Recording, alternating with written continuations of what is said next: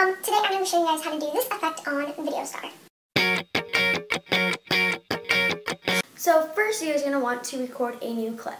So when you guys are done recording a clip, you guys are going to press New and Mix Clip. When you guys are in Mix Clips, you guys are going to click on the first transition, which is this one. So when you guys click on the transition, you guys are going to have something like this, and then number 1, which is the box, is going to be the first recorded clip that you guys recorded, and then number 2 will be the same exact thing. Then you guys are going to want to click on that little icon thing.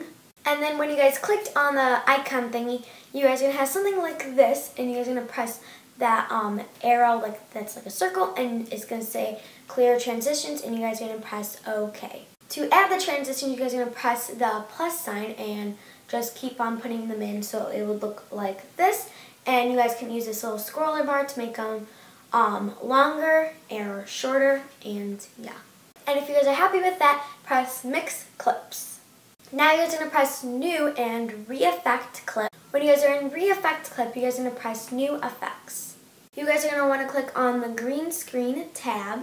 Then you guys are going to scroll all the way down until you guys find this one. Then you guys are going to want to click on the arrow button and press Zoom Out. And also what you guys are going to want to do is put the scroll all the way up. Now that we're done with the green screen part, then you guys are going to click on the paintbrush tab.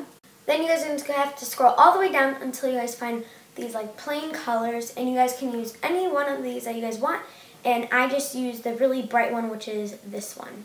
And now you guys will have something like this. And now just re-effect that clip.